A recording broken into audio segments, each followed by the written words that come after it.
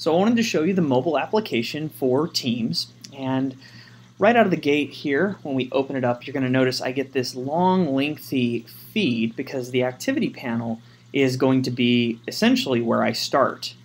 Now, the cool thing is you've got this drop down, so I can actually choose team activity, and then I can specifically see distinct teams and their respective activity, or even my activity, so the things I've been doing in those teams.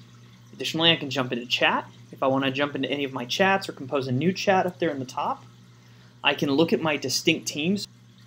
So I can jump into SmartBar, and I can see all of my conversations with the most recent being shown first.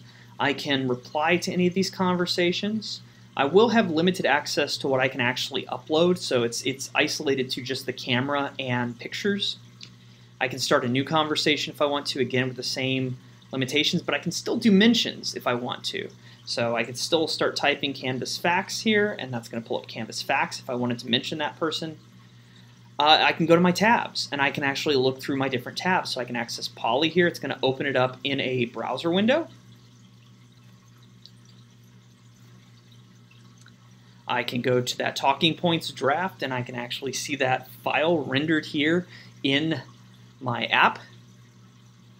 I can even tap Edit, and it will open it in Word if I want to try editing in Word on my iPhone. So you can still be productive even if you can't necessarily link files.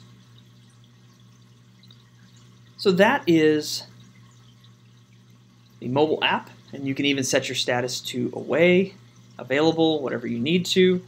You can check out your saved panel. Remember, I saved some of those conversations.